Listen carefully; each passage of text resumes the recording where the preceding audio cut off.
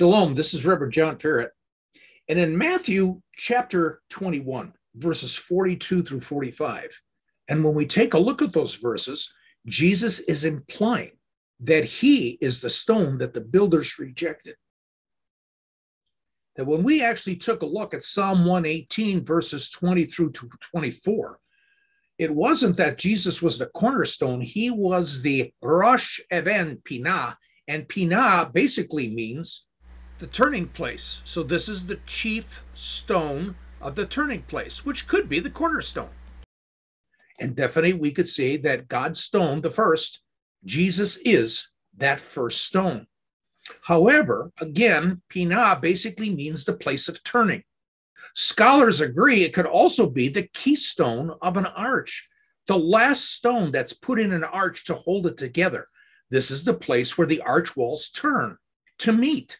Jesus, yes, is God's stone. He is the last. We see this in Revelation 20 through 13 when Jesus says, I'm the first and the last. It seems to fit this picture of the cornerstone and also the keystone of an arch, the first and the last stone. He's become the cornerstone and he's become the keystone. But the question is again, how is Jesus the first? Biblically, how does the Bible support this? We've seen one example in episode 4. Let's take a look at another example. Abraham camped with his family and all the other people that were with him. Isaac was born. And from Isaac comes Jacob, and from Jacob, the 12 sons, all the way to Israel. Lord said to Moses, when you go back to Egypt, see that you perform before Pharaoh all the wonders which I have put in your power. But I will harden his heart so that he will not let the people go. Then you shall say to Pharaoh, thus says the Lord, Israel is my son, my firstborn.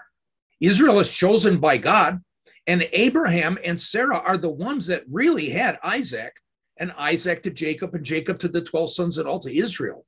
It's a miraculous birth because, again, she could not have children because of her old age.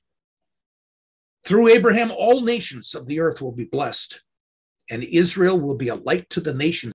Let me take you to Jerusalem. Take you to Jerusalem during the days of Jesus.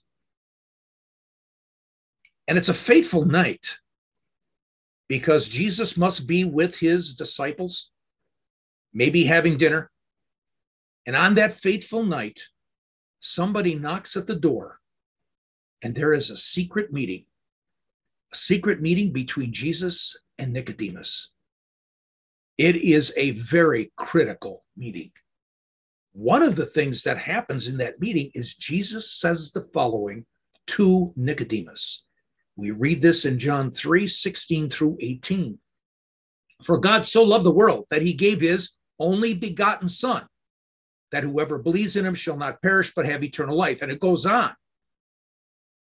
Now, only begotten, when we take a look at the Greek, the Strong's number is G3439, and it's pronounced monogenes. And from Thayer's Greek lexicon, we actually see it's to be one's only son. Wait a minute. I thought Israel was God's only son, his firstborn. But we need to make a clear distinction. Jesus, he is the first only begotten son of God, chosen by God. He has no earthly father. Israel was begotten by Abraham, the father of Israel. Yeshua is begotten by the Lord, the father of Messiah and our father. A miraculous birth? It's so much more than that. It's a birth that's beyond comprehension because God begets his son. And Jesus is the blessing from Genesis 12:3. And Jesus is the light of the nations. He is the cornerstone. As we read in Revelation 12:13, he is the first. He is the beginning.